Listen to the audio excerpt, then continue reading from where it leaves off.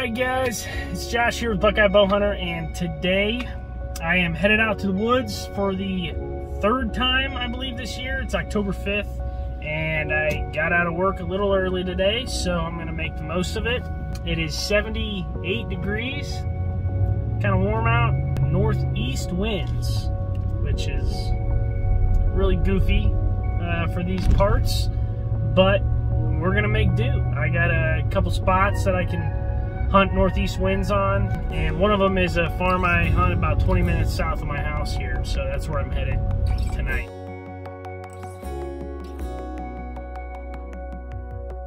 By the time I get there, I'll still have about 2.5 hours to get in, hang, and hunt. So last time I was in there, which was a couple weeks ago, I actually made a video on how to make a mock scrape, so check that out if you haven't. But there was a bunch of sign in there. There were a bunch of apple trees dropping. It's nice open hardwoods that butts up to some really thick, like, select cut, which butts up to a bunch of swamp. And there's a little canal that kind of runs through there, so there's a water source. It's kind of got everything you want in like an early season hunt. Bunch of fresh scrapes. So yeah, I was kind of waiting for like a northwest wind to get in there, but a northeast wind will allow me to kind of get in there deeper and just go in all or nothing the first time. So that's my plan. We'll see you guys in a little bit.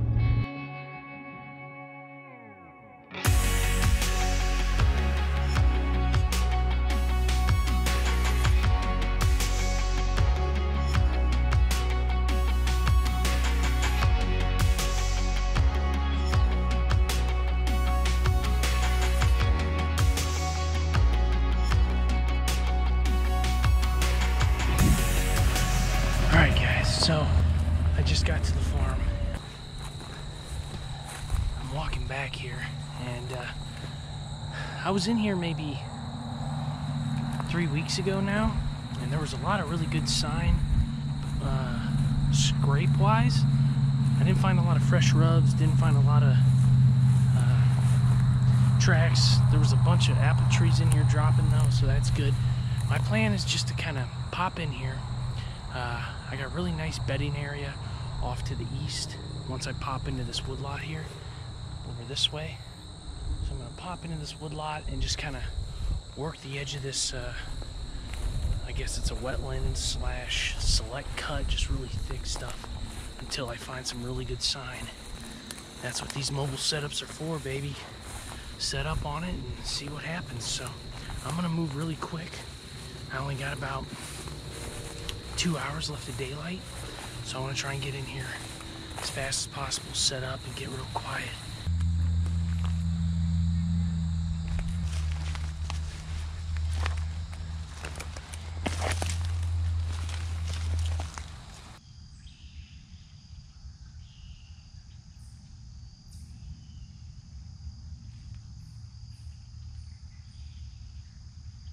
I don't even know if I should be out today because it's so freaking hot out, but I'm in a pretty cool spot, and I don't usually get a northeast wind, which is what I kind of needed for this spot. You gotta excuse me, I'm sweating like crazy. So I scouted this piece maybe 3 weeks ago, and I found a big scrape back in here about a quarter mile off the road. Got a big open beach woods, and then there's some ag fields off to the west, and to the east of me is that scrape, about a 15-yard shot, and then it gets real thick, turns into wetland swamp, all kinds of thick crap for deer to bed in. And when I scouted this piece, I bumped the deer right off of this scrape. Not sure if it was a buck or not, but it would make sense. Now, all summer, I had a camera out on the main field, far out to the east, maybe a half a mile from here, in a bean field that's on the other side of this swamp. And I was getting pictures of a pretty decent buck. It's hard to tell how big he is. I would really like to see him in person.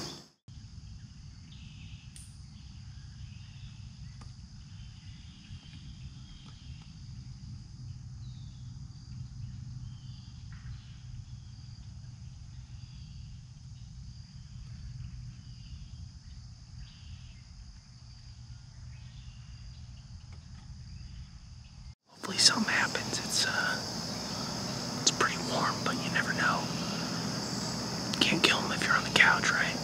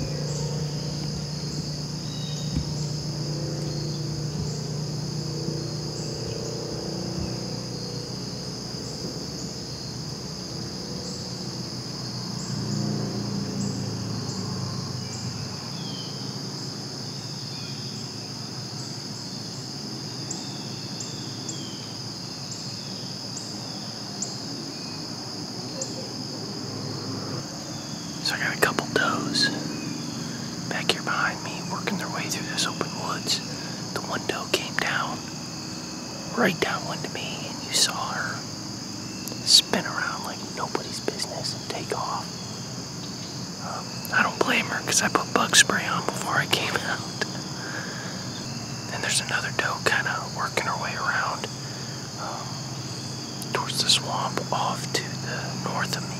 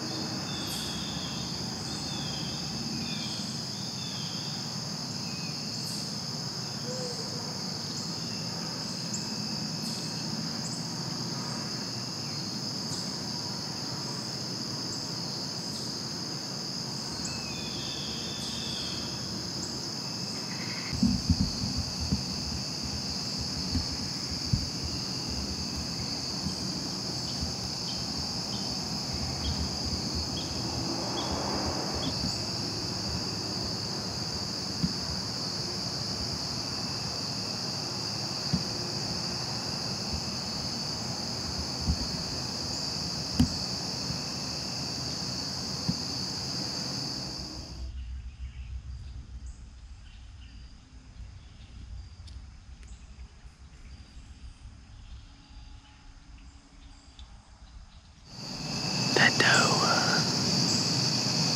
I didn't realize after she snorted and took off, I didn't realize she snuck back in here. She caught me moving my camera arm. Just started snorting like crazy.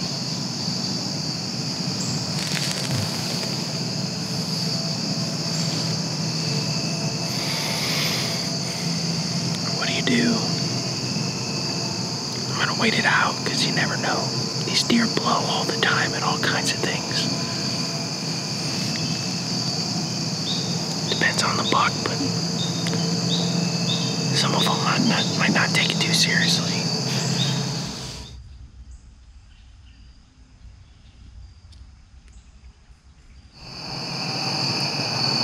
Well, that's all she wrote, folks. I didn't see any more deer after that doe blew. So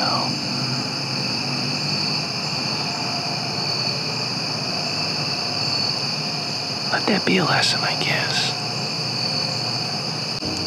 Well, I'm gonna pack up and get on out of here, so we'll see you guys on the next one.